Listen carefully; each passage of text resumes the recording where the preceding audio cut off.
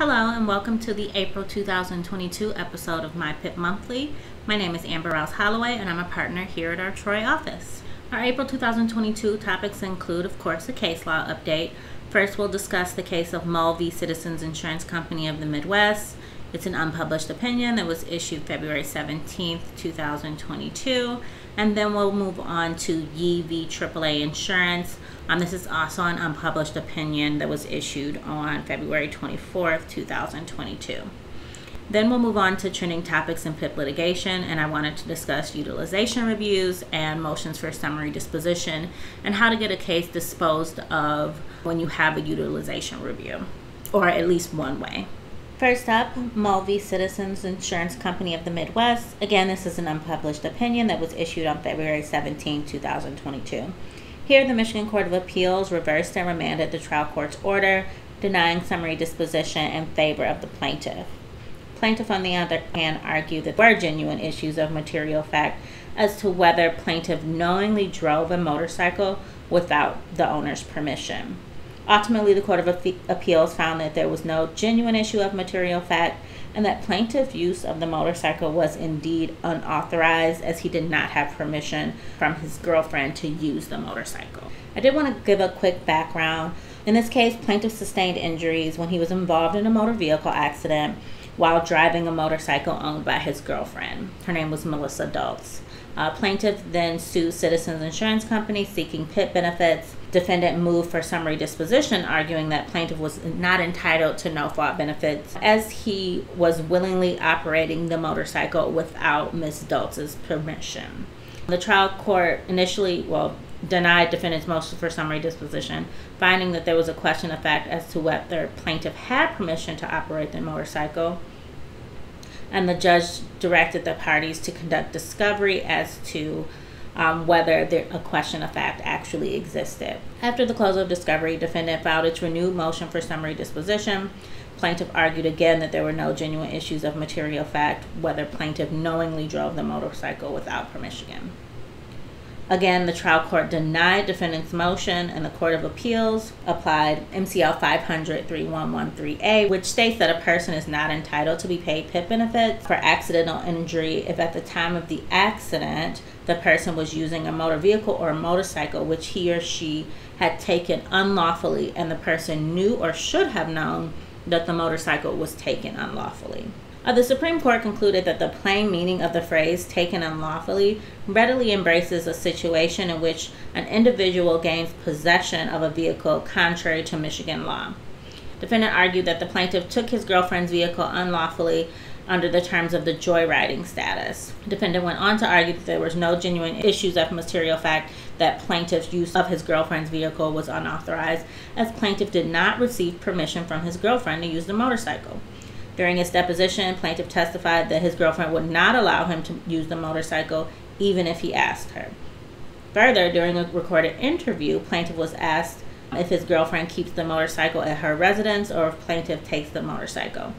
Plaintiff stated that she keeps the motorcycle at her residence and he took it like he was a bad boy. And he further stated that he was not supposed to take it.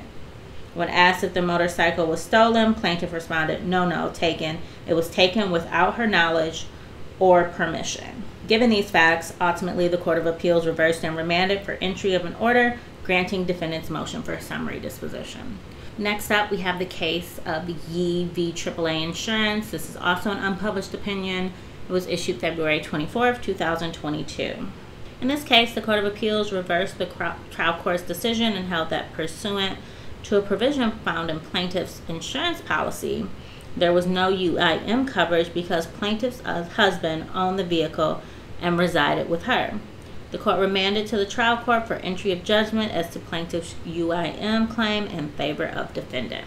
This case looked upon whether a plaintiff is excluded from seeking UIM coverage under a AAA policy excluded to plaintiff and her husband that provided UIM for her 2003 Honda and her husband's 2013 Ford Escape. The trial court reasoned that the policy excludes UIM coverage for motor vehicles owned by a policyholder policyholder or residents of a policyholder's household. It was undisputed in the case that plaintiff resided with her husband and that her husband owned the subject motor vehicle that he insured, but the exclusionary provision in the policy precluded her husband's Ford from qualifying as an underinsured motor vehicle, and thus she cannot claim UIM benefits. So here we have a case of the husband getting into a motor vehicle accident and trying to claim uninsured or underinsured motorist coverage from another policy in the household.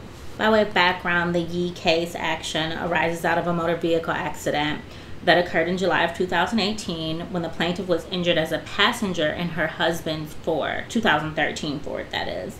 The plaintiff filed a negligence claim against her husband, which resulted in a settlement for $20,000. The settlement was finalized pursuant to the AAA policy they shared, under which the maximum policy limits of $250,000 was reduced due to the relationship between the parties. Plaintiff then sought UIM benefits from defendant by claiming that her husband is underinsured because the damages exceeded the bodily injury limits of $20,000, which they settled for earlier. Defendant informed plaintiff that the policy offers her no coverage for underinsured motorist benefits, which led to plaintiff filing this action. In the case of Dawson v. Farm Bureau, it's a seminal case that we typically use in situations like these UIM/UM claims. The Michigan Court of Appeals held that courts must construe and apply the unambiguous contractual provisions as written in the policy of insurance when determining whether UM or UIM coverage is available, since such benefits are not mandatory under Michigan law. These benefits are held to contract principles only, and thus the policy controls as the policy is the contract. Ultimately, the trial court denied defendant's motion for summary disposition and held that there was a question of fact as to whether coverage exists in light of two UIM provisions. The trial court entered a stipulated judgment in favor of the plaintiff in the amount of $230,000. The trial court then stayed executing said judgment until defendant exhausted all of the appellate remedies. It's important to note that the provisions in the AAA policy stated that an underinsured motor vehicle means a vehicle whose ownership, maintenance, or use has resulted in bodily injury of a person and for which the sum of limits of liability under all bodily injury liability insurance policies, bonds, or other security required to be maintained under law applicable to the driver or to the person or organization legally responsible for such vehicle and applicable to the vehicle is less than the limits of the underinsured motorist coverage provided to the insured person at the time of the act. That essentially states that you must exhaust all other policies. And then the policy, more importantly to this case, the policy also went on to state that uninsured motor vehicle and underinsured motor vehicle does not include any motor vehicle which is owned by you or any resident of your household. So just by that statement alone, or that provision of the policy alone, the parties in this situation were married, they lived together, and the husband owned the other vehicle.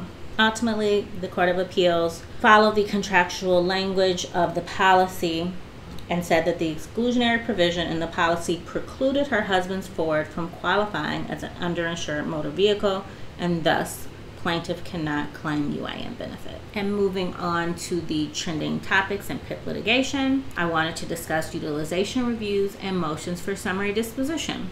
We all know that no-fault reform happened in June of 2019, but a part of no-fault reform included the enactment of MCL 500-3157A, which enabled no-fault insurers to conduct utilization reviews of a medical provider's charges. And these utilization reviews typically include a determination as to the appropriateness in terms of both the level and quality of treatment, products, services, and accommodations provided under the chapter and regarding medically accepted standards. Under no-fault reform, the Department of Insurance and Financial Services was instructed to establish criteria or standards for utilization reviews that identify utilization of treatment products, services, or accommodations under the chapter above the usual range of utilization for treatments, products, services, or accommodations. On December 18th, 2020, DIFS, or the Department of Insurance and Financial Services, enacted the utilization review rules, which became a part of the Michigan Administrative Code. So typically what a utilization review does, it allows the defendant to determine through the review of the medical records and bills that a provider overutilized treatment. An overutilized treatment could mean that the amount charged for treatment was excessive, the type of treatment was excessive, the type of treatment was unnecessary, things of that nature. So due to that, defendant would then advise the provider that it would no longer be providing reimbursement for the services at issue due to the utilization review and the outcome of the utilization review. And then the Michigan Administrative Code R564 Section 3 provides that an insurer's denial of a provider's services on the basis that the provider overutilized or otherwise rendered inappropriate treatment is a determination from which the provider may appeal to DIFS. The code also goes on to state that a provider may appeal a determination made by an insurer within 90 days of the date of the disputed determination, and the same must be made on a form prescribed by DIFS. So here, after the utilization review and after the insurer denies benefits because of the utilization review, the provider has a way to get around this. They can appeal it to DIFS as a form that is prescribed that they can fill out and submit. But if a provider fails to appeal, the provider did not act in accordance with Michigan Administrative Code regarding the utilization reviews. Further, if a provider did appeal the defendant's determination with DIFS, any decision issued by DIFS would be subject to judicial review under the Michigan Administrative Procedures Act. So now we're looking at a case where we have this utilization review conducted. It says that the provider overutilized treatment for whatever reason, and then the provider does not appeal. If a provider does not appeal to get this case dismissed, we can look to see, or we can use the administrative scheme, or that the fact that the provider did not exhaust the administrative scheme as required by the case law I have listed here, Citizens for Common Sense in Government v. Attorney General. And there's also more case law, PIP v. Michigan Gaming Control, that says that a provider must exhaust these administrative procedures. Again, if a provider fails to exhaust its administrative remedy through DIFS, the court does not have subject matter, warranting a dismissal under MCR 2116C4. Further, if a provider fails to appeal the utilization review determination, there's no genuine issue of material fact that the services are not overdue, and therefore a plaintiff does not have standing to maintain the cause of action and otherwise fail to state a claim upon which relief can be granted. And that's a motion under C10 and a motion under C8. So like I said, if that situation exists, you get this utilization review, it comes back that the provider overutilized services, and then the provider does not go through these administrative opportunities that are provided under the Michigan law, then you have this opportunity to dispose of the case due to the same. And this is a fairly new way to dispose of the case. We've had some luck here with these types of motions, but like I said, it is new. It's an evolving law. These utilization reviews are becoming more and more common due to no-fault reform. So I would invite you to give me a call or email if you have any questions regarding these issues. Again, my name is Amber Rouse Holloway, and I would like to thank you for attending the April 2022 episode of My PIP Monthly. Thank you.